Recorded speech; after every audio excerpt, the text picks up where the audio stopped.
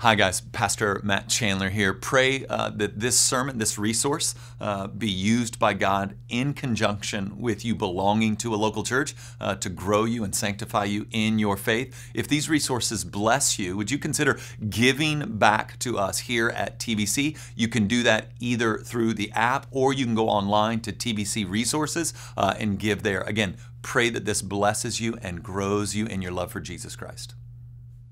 Hello, my name is Harmony Lott, and I serve on staff as an associate minister with Family Ministry.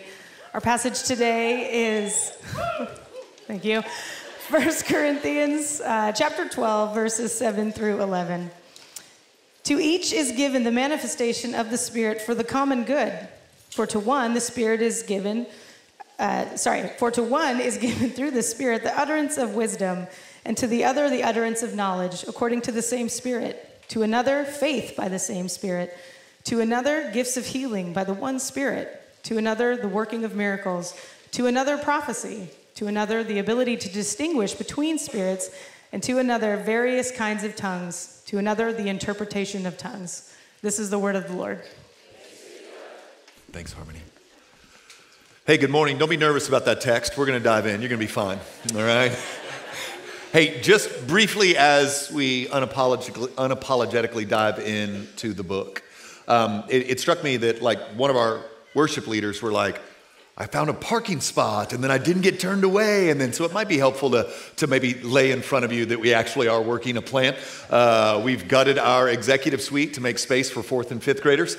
We think that age group requires its own kind of, you can't put a 1st grader with a 5th grader and do that well. So we've gutted our executive suites where actually the whole staff is like 3 to an office upstairs. It's as awful as it sounds. And that'll be our way of doing things for the next couple of years while we work this thing out. And so that's phase 1. It's already working. We do have plans for this corner that we bought all those years ago. And we're going to start to roll those out for you. We know it's hard to get in. We know it's hard to get out. We know that even the most mature and godly among us will find their faith tested trying to get in and out of here. And so thank you for your endurance. We do have a plan. We are working that plan. That news will be coming soon, but we've already started by gutting the executive suites, all right? So we are moving forward. So hopefully one day, maybe.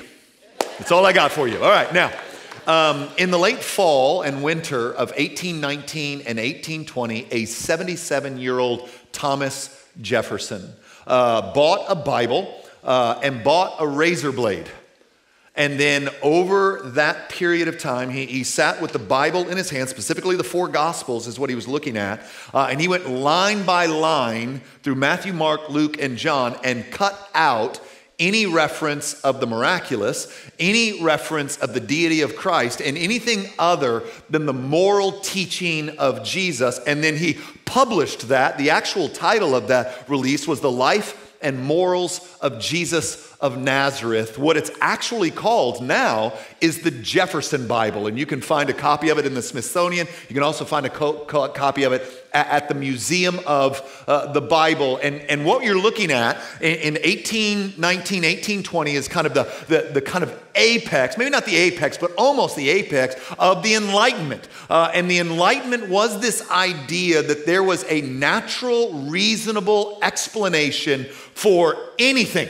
And Thomas Jefferson was very much in that line. I don't think he was trying to save Christianity because I don't think he was a Christian, but he did see in Jesus what a lot of people see in Jesus, some wisdom for life, some morality that, man, if we would kind of listen to it and line our lives up with it, good things might happen for a town, a city, a nation. So Jefferson believed that. But he didn't believe in the deity of Christ. He thought miracles were hogwash. And so he presented to the world the Jefferson Bible.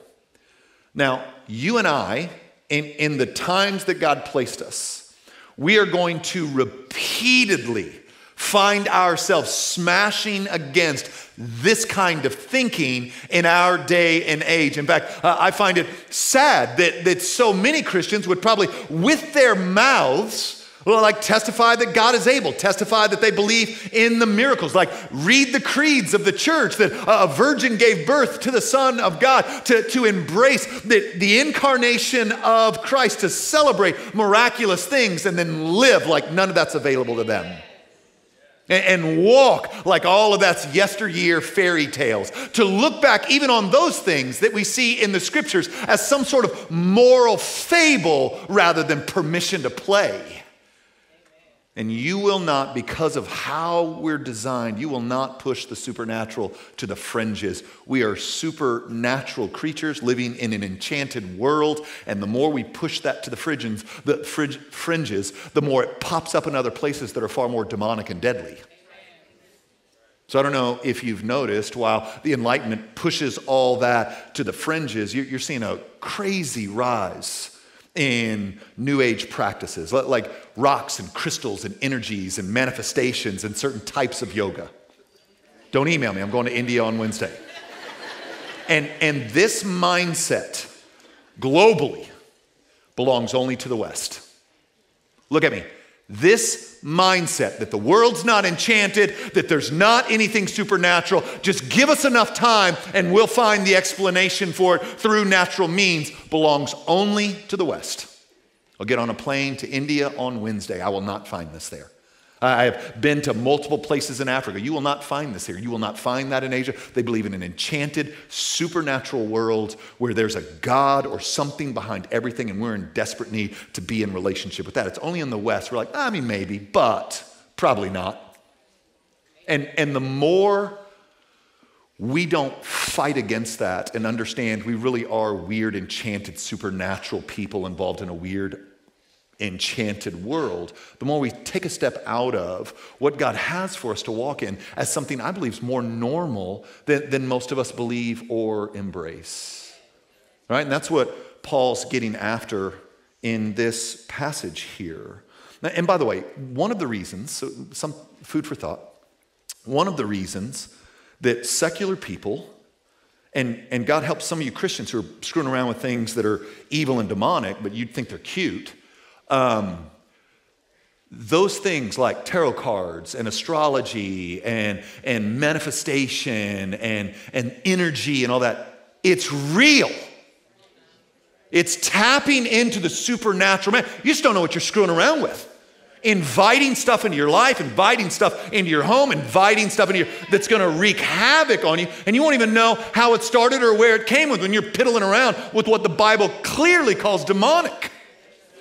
And so it's important for us to understand the enchanted world we're in, and it's also important that in the collision of the enlightenment air we breathe, that we hold fast to, no, there's something more than what we can see, smell, touch, taste, weigh, see under a microscope or explain through rational means. There's more than that, and I know you know it, but I want you to know it, like guts know it. You with me? All right, and this passage is one of those that's trying to lead us to understand, hey, there's more available to you than you're playing around with.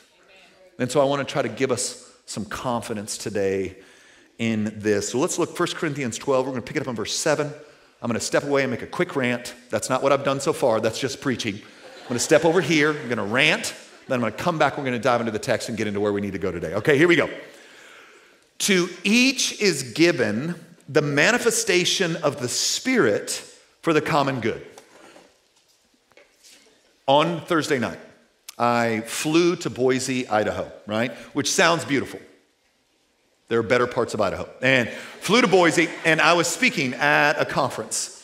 And one of the things they asked me to do, we were talking about the future of the church, and they were asking me to kind of explain our model of church and the pros and cons of that. And one of the primary cons that I just candidly shared with this crowd was that for whatever beautiful, good, amazing things God has done at the Village over the last 20 years, we have still been unable to unlock the consumeristic mentality of the suburbs that has everybody believing that all the volunteers and everybody else are here to serve them and to see spiritual formation simply as a them and Jesus thing that never requires them to sacrifice and serve anybody else. And he, the Apostle Paul, the good book, is saying, no. To each one, look at me, even you, there is given a manifestation of the Spirit, something of the Spirit. For what? For you? Not for you, for us, for the common good. Which means we will never be fully we until you deposit into this community the good gift that God put in you for our sake. And so we are constantly staffed and driven by this 15, 20% of people that are serving everywhere. Everybody else is eating popcorn and not getting in the game.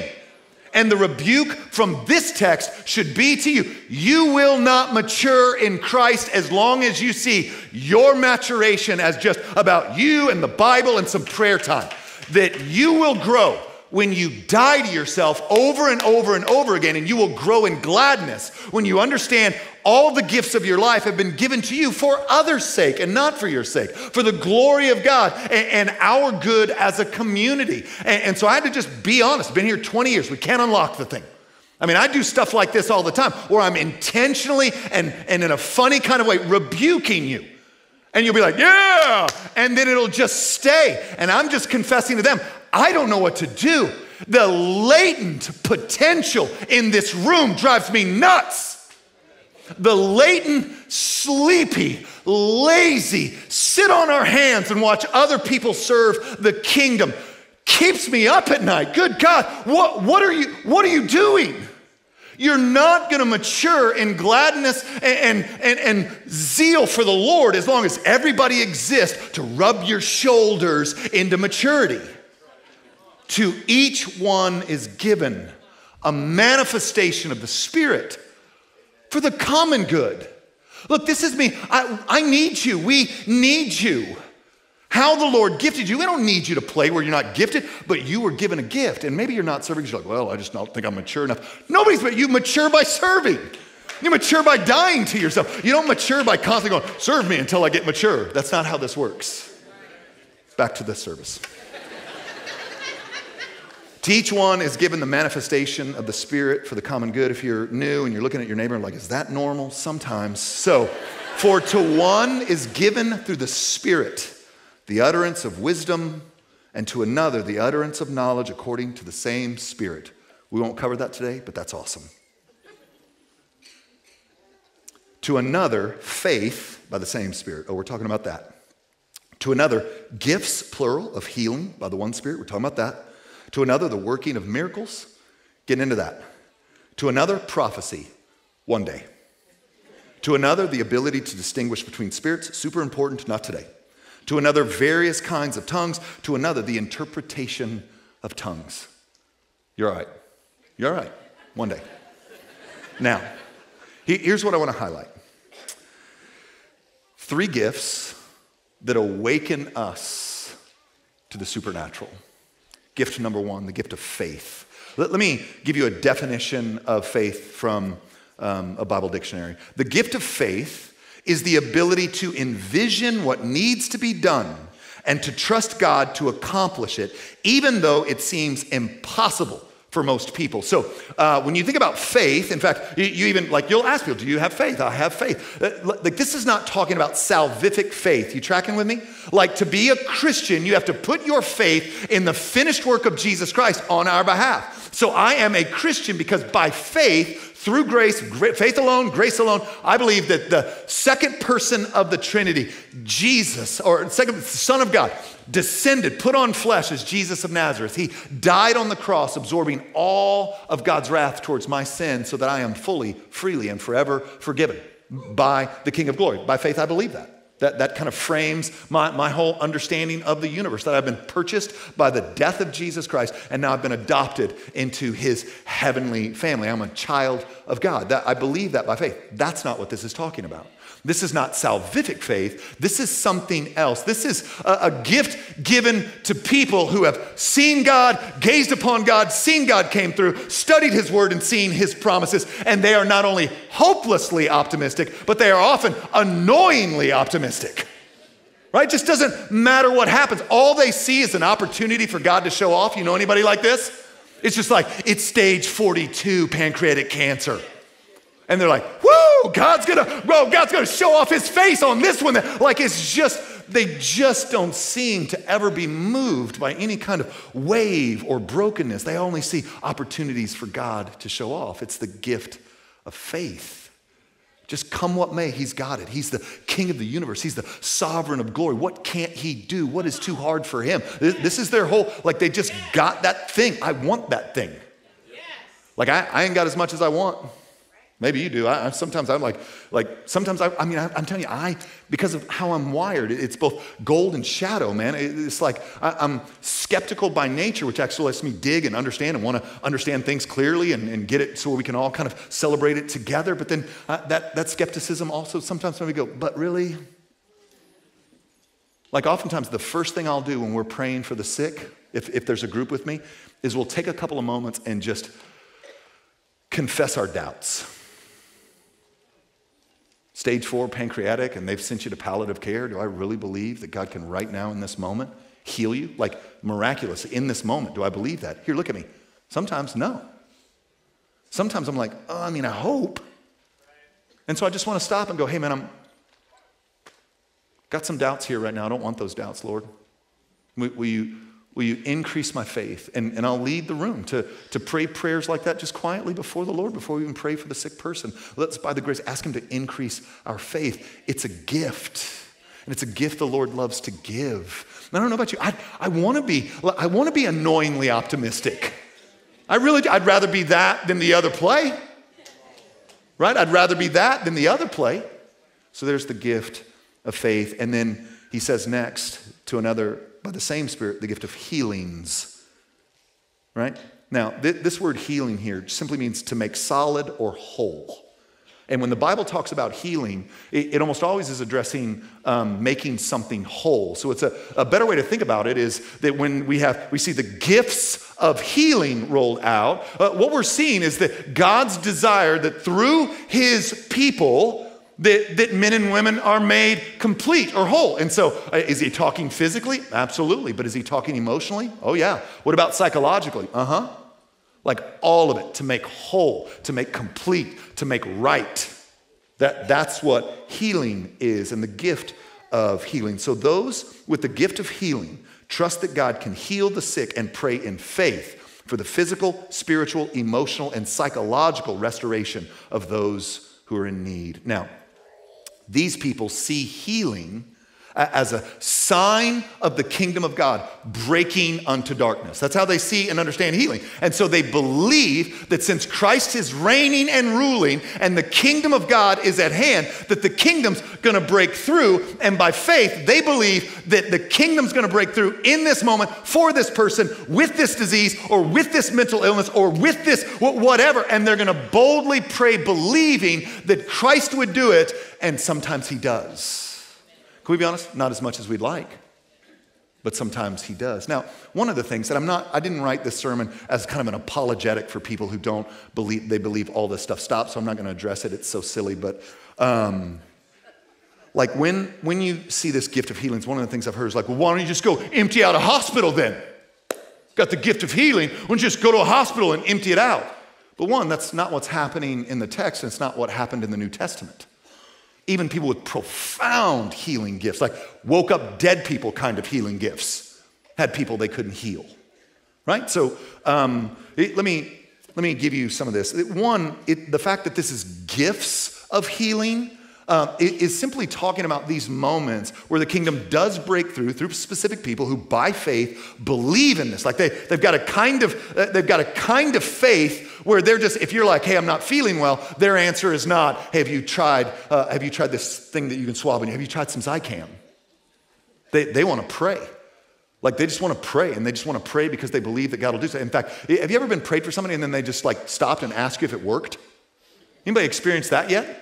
Like, man, my back's hurting, and then they pray, and it's like, how's that feel?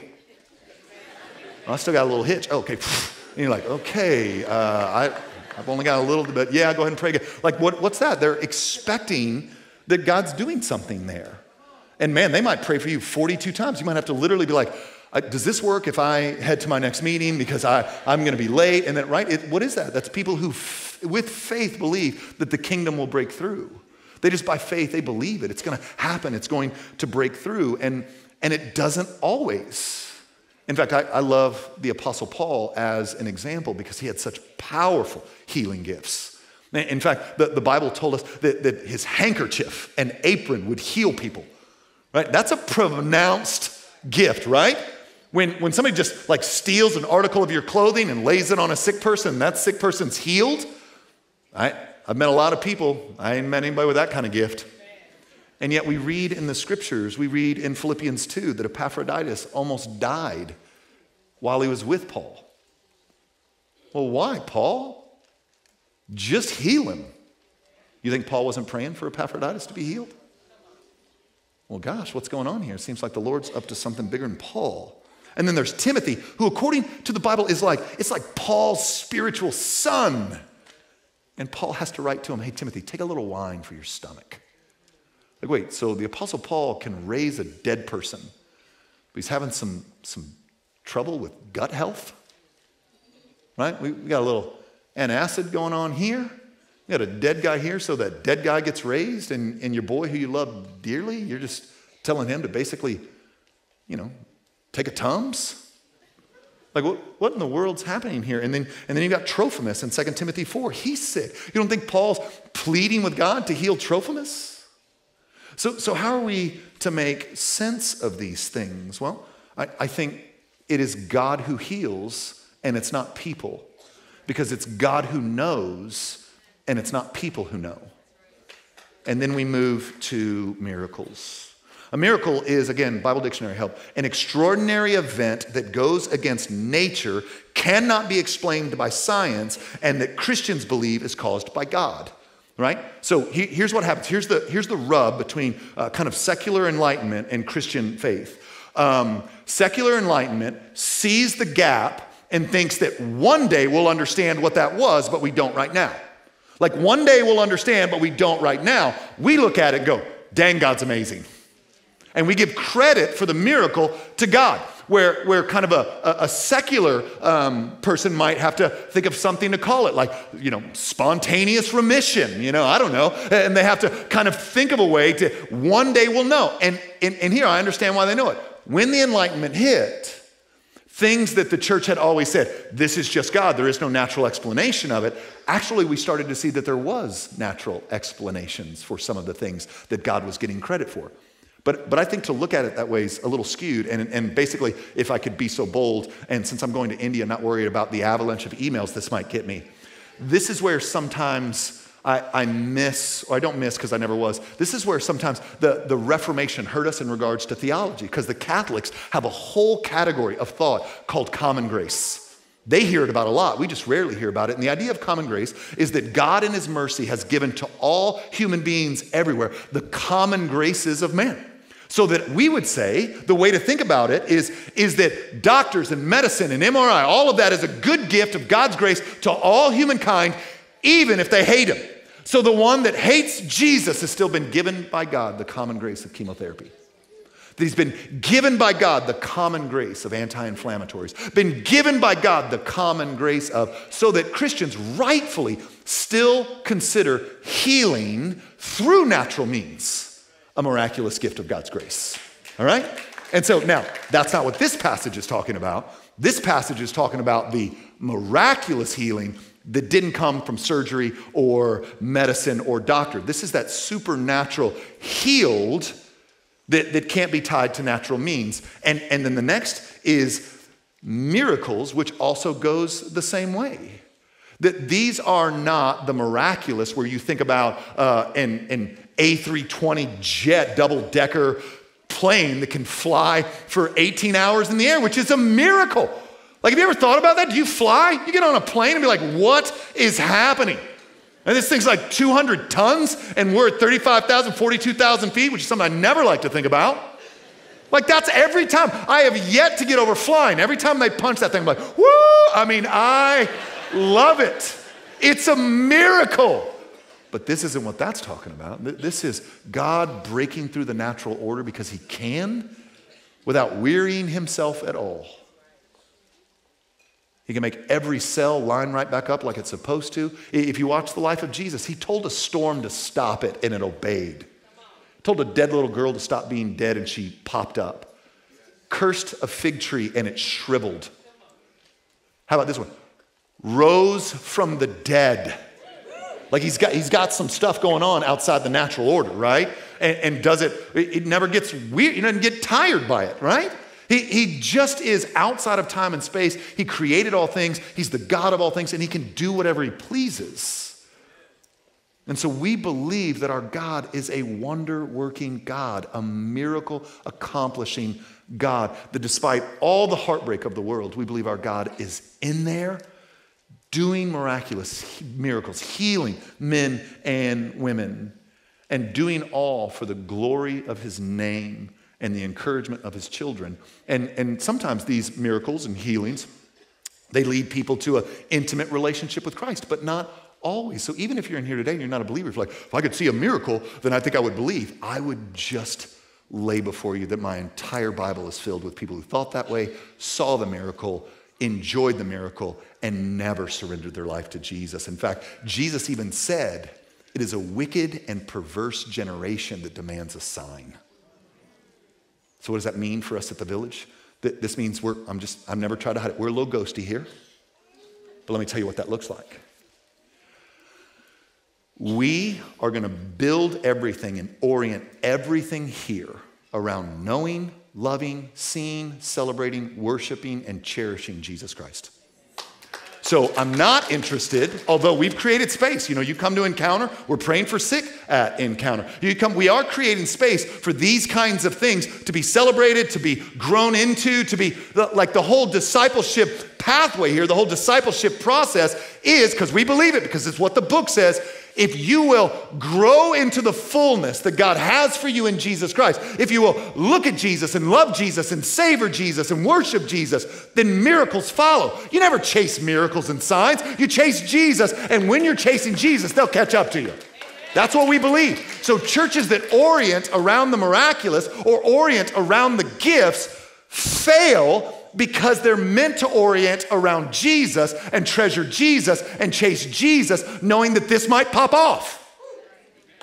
And so, in my 20 years here, it's not uncommon for us to see this happen, like miraculous, crazy stuff. So even the most recent, Roger and Linda Lowe, who he's a deacon here. If you've ever taken communion with us, you did it because he put it in your hand, all right? Or his team did. Well, man, she was diagnosed with cancer, and then we prayed and we gathered around her and we just asked the Lord to heal her. And the chemo and treatment worked, and we were like, praise God, because I say we own that. If it's true, it's ours. We own it. Yeah, praise God for the common grace of chemo and surgery and recovery. Praise God. And then there was something that happened in that as she recovered where her back was killing her, so she went and had an MRI, and it revealed like some of her vertebrae had been crushed, but they also found just her back covered in cancer, and so put her on palliative care, told her to gather her family and share the news that they gave her 9 to 12 months. In fact, her son and grandbabies were in the last service. And I wanted her to come up and share that even live. But again, the crushing of her vertebra made it very difficult to sit for any amount of time. In fact,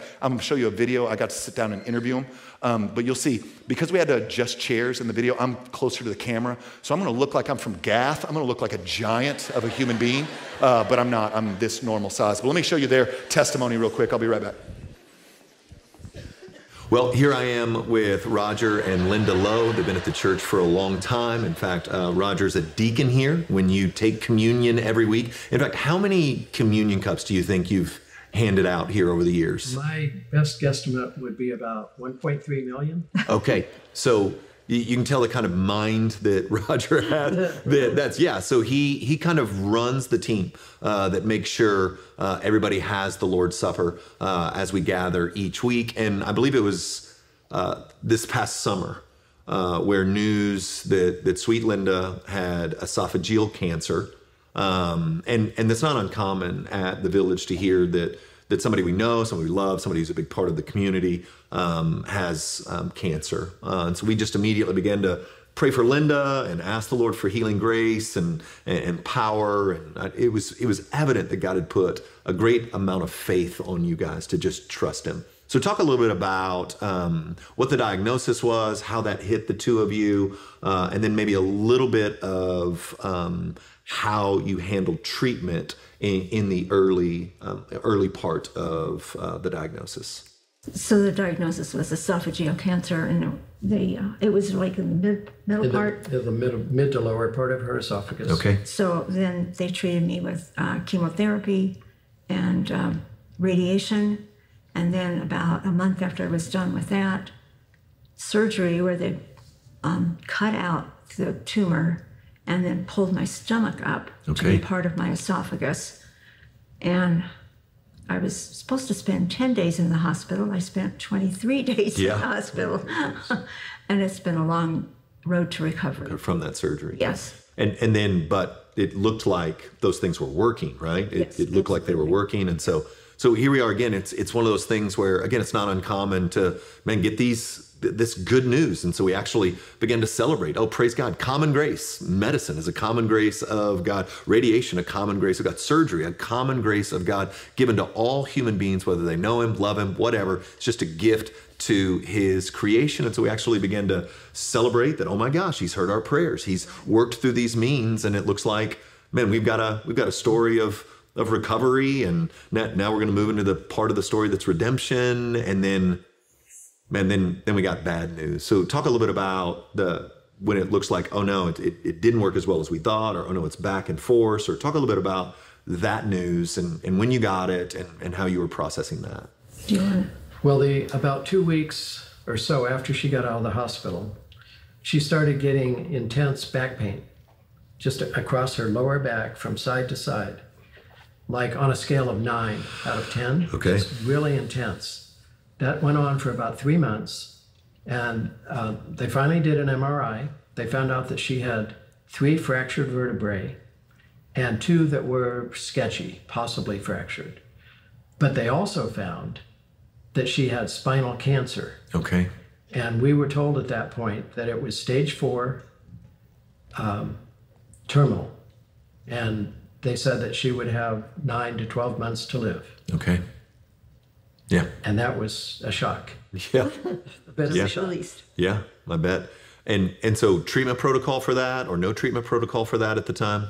The doctor said it would be palliative and not curative. Okay. In other words, keep the pain meds such that she would be conscious and healthy, but low enough to just keep her comfortable. Sure. And so you enter palliative care, Yeah. trying to keep her comfortable.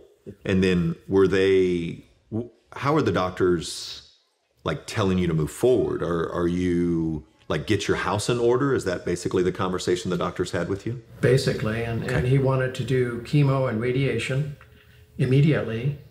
But before he did that, he wanted to do a PET scan. Okay. To see the extent of the cancer. He saw it in the MRI in her back, but it could have been spread throughout her body. He didn't know. So, so he scheduled a PET scan for about 10 days after the diagnosis. And on the morning of the PET scan, I've set up a caring bridge for Linda for people to pray, and thank you all for praying, because I know there have been so many of you praying. And on that morning, the Lord prompted me to put out a request for everyone on the caring bridge and home group and everyone I could think of to pray for Linda's healing that day, and that the PET scan would come back clean. Yeah.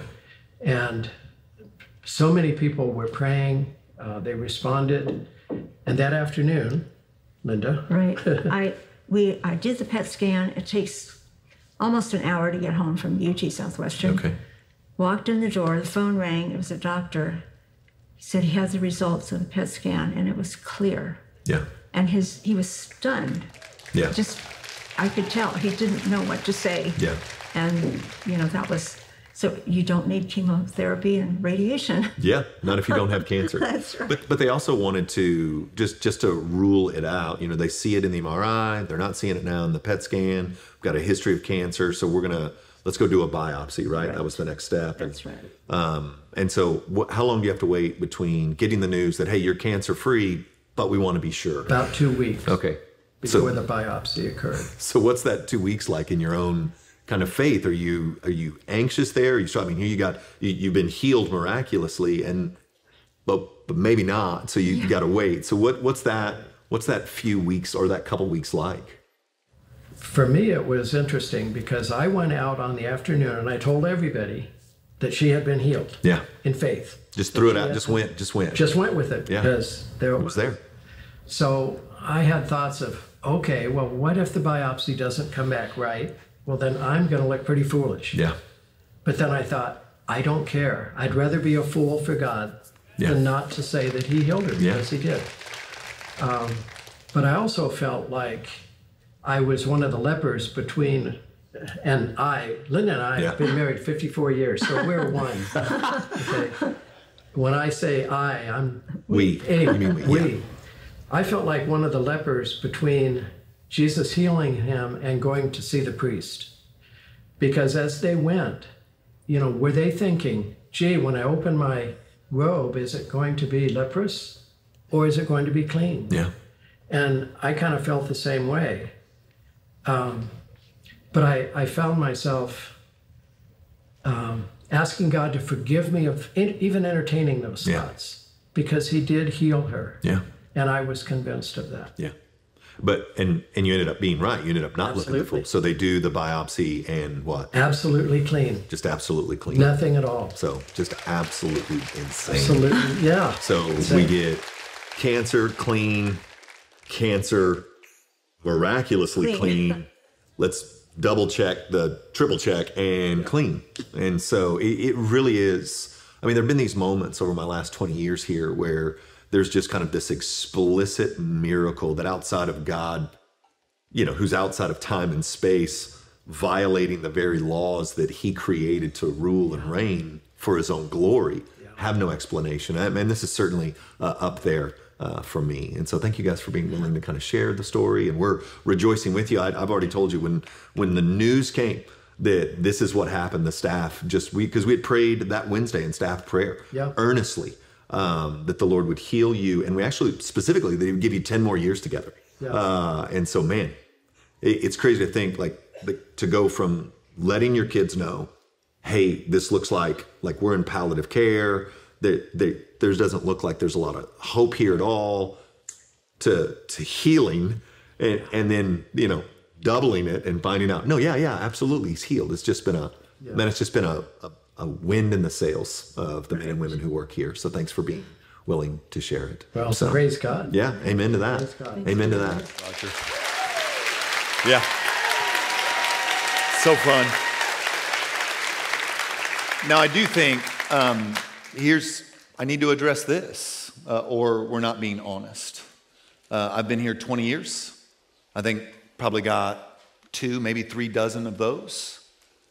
And I've done hundreds of funerals, hundreds of them. How are we to think well as God's people in a broken and fallen world when God does break through and seems to do so in ways that there's no natural explanation for, but not near as much as we want him to, and honestly, if I'm in ways that baffle us. I'm in it with the Lord right now, where I just am really wanting him to do something, and he's good, and I'm in that fight that I mentioned earlier, where I'm having help me believe more than I do right now, do something here, and I'm wrestling with him, okay, because that's real, isn't it? Anybody batting 1,000 on miracles and healing? If so, I'll hire you right now. You will be on staff this afternoon, and I've got some things I need you to do. So here's what I thought we could do just at the end of our time together. When I was diagnosed, if you don't know, 13 years ago, I was diagnosed with basically terminal brain cancer. It gave me 2 to 3 years to live, and what happened in that space is there was this group of people that put all kinds of weight on me in a way that is sinful. And so I was sitting right here where probably Addie Autry is right now. Hey, Addie. And this young man came from over here, and he's just weeping. And he sits down next to me, and he gives me a hug, and he says, is God going to heal you? And I said, man, I certainly hope so. He says, but do you believe that he will heal you? I was like, well, I certainly hope so. And then he just started crying harder and let me know that his uncle had told him that if I didn't believe, if I didn't have the faith to believe that God would heal me outright, then I would surely die. If anyone ever says that to you, they are a liar and a fool, and you should run. Nonsensical. But then on the other side of things, if I'm just being fair to everyone, or maybe unfair to everyone, on the other side of things, there were people that were praying for me, and my good friend John Tyson calls it this: reverence without anticipation for an answer. You ever been prayed for by somebody when you're sick or in a lot of trouble, and they're reverence, but they're like defending God just in case he doesn't? You ever experienced that? Like, we're going to pray quasi-boldly because if God doesn't show up, I don't want to look like a fool, and I certainly don't want God to look like he lacks power right there, like trying to protect God as though he's some sort of fragile thing. And so I think both of these approaches are wrong, not only wrong, but harmful. And so I loved this. Let me just show you how I think we should position ourselves under the weight of a miraculous healing God. This is Daniel 3, 17 through 18. Maybe you even know this story if you don't have a background in church. If this be so, this is Shadrach, Meshach, and Abednego, right? They're about to be thrown into the fiery furnace by King Nebuchadnezzar for not worshiping the golden idol. If this be so, our God whom we serve is able to deliver us from the fiery furnace, and he will deliver us out of your hand, O king. But if not, be it known to you, O king, that we will not serve your gods or worship the golden image that you have set up. Did you hear it? God's able. He can do it. Right? There's posture number one. God is able. Doesn't matter what it is, he is able. It's the second one I find evangelicals have a problem with. He will heal me. I'm believing by faith he will heal me with the attachment. But even if he doesn't, he's God, I'm not. He's eternal, I'm not. He sees perfectly, I don't. My life is his anyway. Every day has been a gift, so he can heal me. He will heal me. And even if he doesn't, my life is his. And that's the right posture before a God who heals and does miracles. You miss any one of those three, then I think you've set yourself up to get angry at God for not doing something that he never promised you he would. You tracking with me? Yes. Okay. Let me end with this. In Mark 9, there's this, it's a hard, beautiful story where there's a father whose son is demonically oppressed, maybe possessed. And that is signing, the way that's showing itself is through a lot of suicidal ideation. The boy will throw himself in the fire, he'll throw himself in the water. The boy's constantly trying to kill himself. And listen, if you have a kid, I can't imagine the desperation and confusion and fear as you've got this son that you have to watch incessantly, because at any given moment he'll try to take his own life. So he comes to Jesus and he's like, will you help us? And Jesus, this starts in verse 21, and Jesus asked his father, how long has this been happening to him? And he said, from childhood, and it has often cast him into fire and into water to destroy him. But if you can do anything, have compassion on us and help us. And Jesus said to him, if I can, all things are possible for the one who believes. And listen to this. If there's a more honest sentence in the Bible, I don't know that I've read it. And immediately the father said what? I believe. Help my unbelief. Like, I wonder how many of us today, we're just in this desperate need for God to come through in a way that only God can come through. Like we've already heard, like there's no other options. There's nothing else. There's an addiction that we haven't been able to shake. There's some emotional trauma and brokenness that hasn't been able to be righted. There's an illness that has just hounded us with and we've just kind of run out of gas. We just have lost hope. And this sentence given to us by the Holy Spirit to encourage us anew says actually the right posture is, I believe, help my unbelief. So I thought we can't talk about healings and miracles without creating a little space to, like this father, for our own souls, for our own lives, for the lives of our family and those we love. Say, I believe, help my unbelief. So I'm going to pray for us, and there's going to be a group of men and women. In fact, they're going to already start coming up. They're our prayer team and staff and elders, and they're going to line up here, and they're going to line up against the sound booth back there, because we've learned that things get a little full when we do this. And I want to invite you, listen, if you are needing a kind of supernatural breakthrough in your life, you're needing the miracle, you're needing the healing, I just want to invite you up to be prayed over. We want to pray with you that your faith would increase and that you would receive the healing or miracle that you desire in your life. And I'm saying all that without any promises. God is God and I am not. And Jesus raises, or Paul raises the dead and can't heal Trophimus. But we can ask. And the Bible's pretty clear that God loves it when we ask. And we're not bowing our heads, and so I'm not making it easy, I'm making it awkward on purpose, because the awkward step of faith is something God always honors. And so I'm going to pray, and then we got a little bit of time here before the end of service, and we're just going to see what the Lord would have. I would just encourage you to believe that maybe, just maybe, God might. Let me pray for us. Father, I bless these men and women in the name of Jesus Christ. I thank you. Gosh, the book is full of it. Christian history is full of it. You know us. You see us. You know it's scary to be us. You say that Jesus is an empathetic high priest. And so for those who have come in today with the crushing weight of this or that, I just pray in your mercy that you would meet them, that you would supernaturally heal, that you would grant the miracle, that you would show off, not for the sign itself, not for the miracle, but to the sign that it points to, the reign and rule of Jesus, the beauty of his kingdom. We need your help. Help us. Through your beautiful name I pray. Amen.